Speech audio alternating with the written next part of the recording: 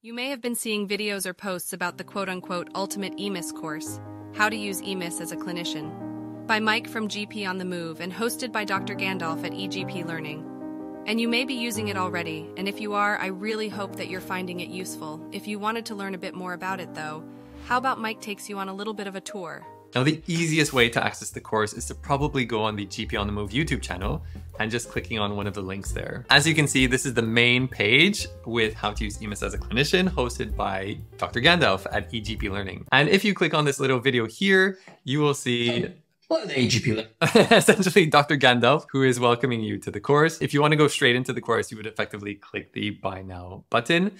At the bottom, you can see here that if you are from a practice or a PCN and you want to get a few copies for each of your users there, get in touch with us. Just send us an email and there are going to be some special offers for bulk purchases. And if you say that you know me, and obviously you do because you're watching this video, Dr. Gandalf will give you an extra discount, but don't tell him that I told you that. Anyways, if we scroll down to the bottom, you will see that the whole course is divided into 7 sections. And the whole idea is that you can actually go through each video from start to finish, because each video builds on the video before it. You have getting started with Emis, the appointment book, getting started with consultations, which is the really fun bit, a bit more about consultations when you're getting a bit more advanced. Finally, you have admin tasks, which I haven't really seen too many people cover. And so it's one of those really, really tricky bits to get going when you're starting off as a clinician using Emis. And finally, you have the advanced tools, which I'm probably known for the most from the YouTube channel. If you haven't purchased the course yet, you can still preview some of the videos by clicking on the preview button here, and this will effectively take you into the course. As you can see, there are a lot of padlocks on the other videos because you haven't got the course yet, but once you do, that all kind of disappears. Essentially, what you will see is the title, you will see the video, and a little note here from me. This one is pretty short and sweet. Right, guys, there are a few more extra bits. You have the fancy mic in my iron shirt, but I mean, the quality is still the same, guys, from the YouTube videos. Again, videos that are short and sweet, to the point, exactly what you want to know, exactly what you need to know in the shortest time possible. When you have purchased the course, I'll show you what it looks like. You go into login, and here you will see all of the products that you have from eGPlearning. I have the How to Use System 1 as a clinician because even though I don't use System 1, I kind of wanted to see what it looked like. But click on How to Use Emis as a Clinician because that's the one that we're interested in today. And as you can see, all of those padlocks have disappeared. And so now you have access to the complete course. The cool thing about these videos is that once you have finished watching the video, you can click on Complete.